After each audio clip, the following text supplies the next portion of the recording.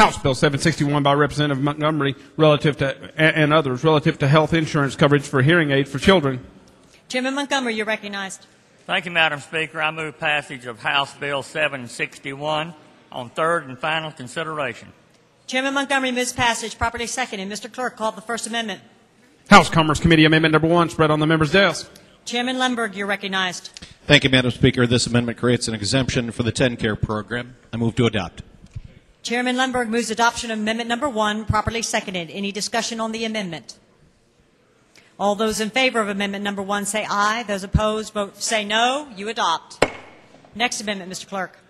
House Commerce Committee Amendment Number 2 spread on the members' desk. Chairman Lundberg, you're recognized. Thank you, Madam Speaker. This amendment deletes provisions from the bill that allowed coverage before the end of the 3-year period if the child's hearing became significantly worse. Move to adopt. Chairman Lundberg moves adoption of Amendment Number 2, properly seconded. Any discussion on the amendment? All those in favor of Amendment Number 2 say aye. All those opposed say no. You adopt. Next amendment, Mr. Clerk. No further amendments, Madam Speaker. Chairman Montgomery, you're recognized. Thank you, Madam Speaker. First of all, let me thank the many, many legislators in this room that has helped me with this piece of legislation on both sides of the aisle.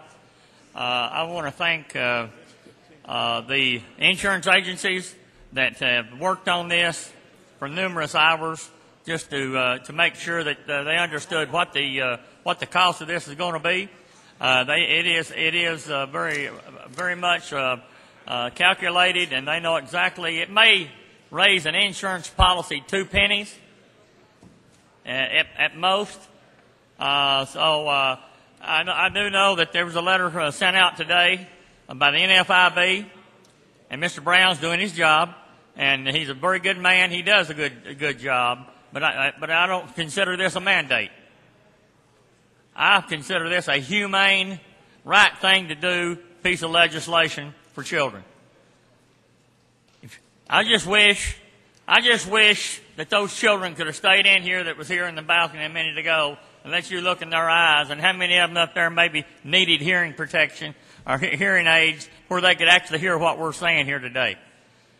You know, it's been 2 or 3 years ago, I guess now, we stood in this well and we passed legislation to make sure every infant was tested. That was passed 100%. Everybody in this legislative body voted on that because we know how critical it is for a child to be able to hear, and in order to be able to learn to talk, to learn. And an infant up to 3rd or 4th grade, their little minds are like sponges, and that's when they learn. That's when they learn the most. If they can't hear, they can't do that. Now we're not talking about giving anything away up here today. All we're talking about is making sure that insurance policy has that coverage of a hearing aid when a child needs help. That parent is going to pay for that insurance policy. They're going to pay their premium. We're not asking them to give anything. But let me tell you something. If anybody's ever had a child, and I have, wears 2 hearing aids, $6,000 out of the pocket. How many families out here in your district can go out every 2 or 3 years and lay down $6,000 for hearing aids when a child, maybe they can hear a little bit, but they need help to be able to hear clearly? How many people can do that? I'm telling you, they said they're going to grade me on this piece of legislation. I've got 62,000 people back home that grade me, mamas and daddies and children. And I can guarantee you, if I went to every one of my businesses back in Sevier County, and I said, here's what we're doing, here, and this is what the impact it's going to have on children, they would all sign off on this piece of legislation. I can guarantee you they would. So I'm just saying that I don't consider this a mandate. And with that, I'd like to ask Representative Sargent, he's worked hard on this too, if he might have a comment. Representative Sargent. Thank you, Madam Speaker. Thank you, Mr. Chairman. You know, as you know, I probably fight more mandates than anything. This is an area, I think Chairman Montgomery explained it very well. This small amount of money is going to be able to be consumed in the premiums. This is not something that's going to cost a rate increase, Everyone out was going out saying this is going to cost a rate increase and everything of this nature. You know, when you look at insurance, I think the fiscal note was like $41,000. Now, $41,000 to Blue Cross Blue Shield, and that's only one company, is a drop in the bucket. It'd be like a big P&C company paying for a towing bill. It doesn't change the rate if you have a towing claim. So don't consider this as a mandate that's going to cost your clients money, because that is not going to happen. This will be absorbed right in the regular premium process. They'll be able to pay the claims. We put caps on this so it didn't become an outrageous benefit. We put caps on it. A child will only be able to get a hearing aid one every 3 years. It goes up to age 18, so you figure that'd be 6 hearing aids. And a lot of times, the most expensive part of the hearing aid is not the actual piece that you wear around your ear. So a lot of times, if a child's 3 years old and gets fitted for one, he's 6 years old, the intelligence of the hearing aid he can keep. They may have to make a new earpiece, but the intelligence of the hearing aid they can keep. So this will keep a child in a hearing aid fitted correctly up to age 18. Folks, I appreciate your support on this. A number of people have worked hard on that, and thank you very much. Chairman Montgomery? Thank you, Madam. I think there may be some people out here wanting... You renew your motion? Chairman renews his motion. Any discussion on the bill? Speaker Williams. Thank you, Madam Speaker. Will the sponsor yield? I yield. Chairman Montgomery, this is one of the best pieces of legislation I've seen in my 5 years. And I just want to tell you how much I appreciate it, and all those that have signed on to the bill, the sponsors. After reading the bill, there is one concern I have. This will only affect new policies that are written January 2012 after. Is that correct? That's not... Chairman? I can't answer that. I believe that's the way I read the bill. It says it only affects new policies. And if that being the case, the problem I have with that is we have existing children and infants out there that need these devices, and they're still not going to be able to get them. Am I correct? Well, I think, of course, you renew your policy every year.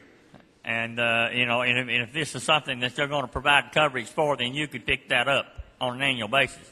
So that will be a new policy then when you renew. I thought it was just renewing an existing policy. Maybe is Charles... Chairman Sargent.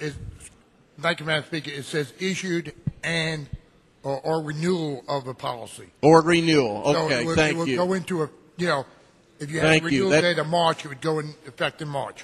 That takes care of my concerns. And the other thing I wanted to talk about, and the chairman already touched on it, was I'm sure everyone got this email from nFIB,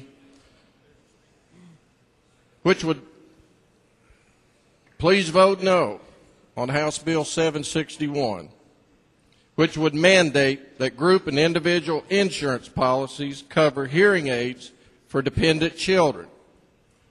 They're entitled to their opinion, of course. I've been a small businessman most of my adult life, and I'll bet you can't find in my district one businessman that would be opposed to this legislation. But what really disturbs me is nFIB may use this vote as a key vote for our 2011-2012 voting record. That really bothers me. That bothers me. Our lobbyists, special interest groups, they do a good service for us as legislators. They inform us of how legislation is going to affect their businesses, their groups.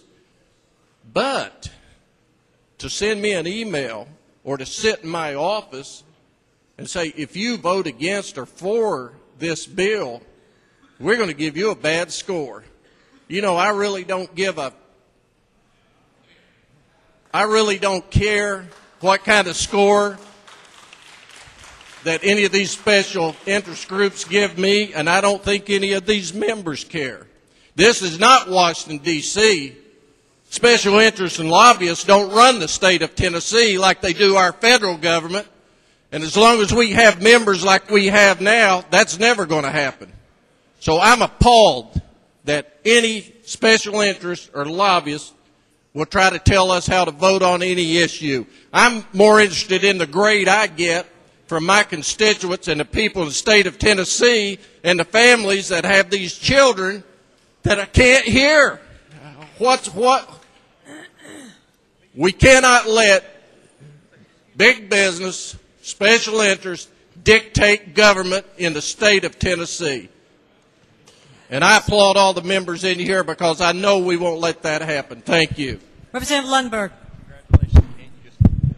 Thank you, Madam Speaker. The sponsor yield? I yield.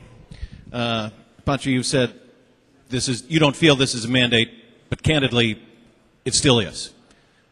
That's your opinion. I don't feel like it is. Are we mandating that this be covered?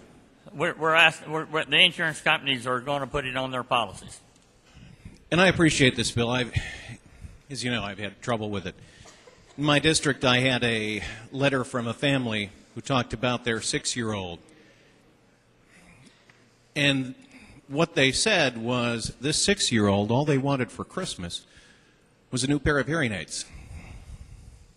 And that's tough for me because I empathize and what you're doing and why I agree with. On the other side, Representative Weaver, just a few weeks ago, eloquently stood up and talked about the Health Care Freedom Act and talked about how it is not our place to create mandates. You talked about choice. You talked about freedom individually. And now we do it on a business community. But right now, we don't mandate dental care. We don't mandate eye care. We have specifically in this legislation, as it's before us, exempted TNGA from it. So we as state government don't have to take part. They're already doing it. But and most private insurance companies are already doing that. Yeah. And I know it's not a lot of cost. It's $48,000. But what I'd ask the sponsor, because I need to know, and for myself, is where is the line that we draw? Where is the line that we draw on what's a good mandate and what's not? You know, as you know, and you've been here a number of years now, and it's very hard to get a mandate passed down here because we don't support mandates that's going to cause a real burden on a business or on a family. We don't support that. But this is what we're talking about with this one. We were able to know what the cap was. We were able to know what the cost was going to be and how it was going to calculate into the policy. I mean, all this was calculated out before we ever did this. It's not like we went in blind and said, we're going to pass a mandate and I don't know what it's going to cost, the people. So we tried to be very, very careful that we were hitting the target that we were after. And I understand that, and I respect the representative from Carter County who talked before about nFIB, and I have not had vast discussions there. I do have this feeling, though, as a small business person. I currently own 3 companies, and we did provide 100% of health insurance for our employees. A couple of years ago, we went to 80%, and one of our companies has been in existence 18 years. I consider it personally one of the saddest things I had to do when I dropped that down to 80%, because I think that's important. I think this becomes a slow erosion of what we do and what we pass on to businesses, because it's inevitable. This didn't cost a lot. It won't. Sometime in the future, I'm going to have to cut that back. And somebody's going to go at some point, one of my employees is going to go, I can't afford the 40% for my health care, and we're going to pull that out. And we've exempted TNGA because they do it, but we also exempted TNGA because if this becomes so expensive in the future, they can pull themselves out. What we're doing is not going to let anyone else come out. We're going to mandate that. And again, Representative Chairman, I have the utmost respect for you, and I understand, and it's difficult for me because, as I told you, that letter that I came from my district came not long ago, and as all of us know up here, it's very difficult when you get those stories from someone in your district to look them in the eye and say, I can't support you because of this. But I also think that we were sent up here and we talk about all the other mandates that are coming out, and then we go, but this one's okay. I don't know where to draw the line. And when I come up here, and I think the folks have sent all of us up here to set policy, I've got to say, I can't do this. And to the sponsor, thank you. Madam Speaker, thank you. Representative Lundberg, let me say I appreciate your comments. I truly do, because you've got a perspective there that we needed to hear, and I appreciate that. Let me just mention one other situation that really hadn't been spoke of today. Can you imagine if a child does not have a hearing aid, they cannot hear, where are they going to end up? They're going to end up in special education. Now, how much is that going to cost our education system? You know, this is absolutely preventive medicine is what this is, and to really help children. So I just wanted to bring that point to you.